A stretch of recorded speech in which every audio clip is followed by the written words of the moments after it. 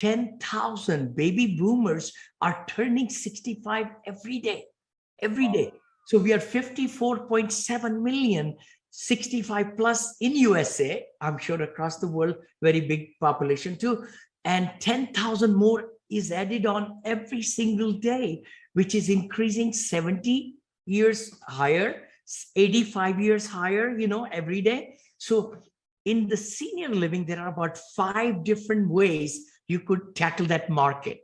One is just independent living, which is no assistance needed.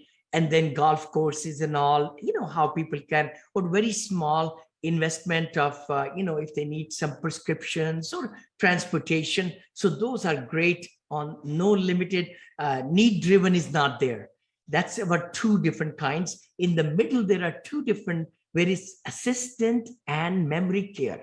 So if somebody has a slip and fall, or one of the partner passes away, the life starts going down, or they cannot cook and things like that. That's where we felt our soft spot. And I'll share with you how I got in there. And the other side, on the right side, is the very, very strictly need driven.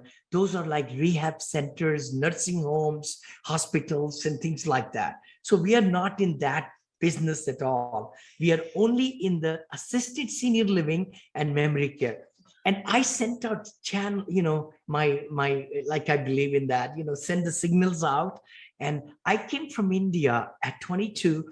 My partner came from Pakistan at the age of 17.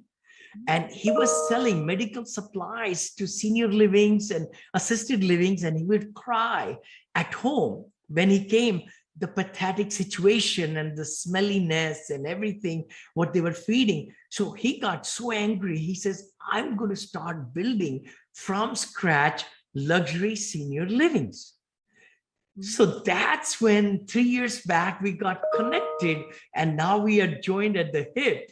We are building, our goal is $2 billion with a B of construction and managing and doing all these purchases of senior living. And we build our 5 to 7 acre of land with 4 to 6 courtyards where people can walk, 1 story, no elevators.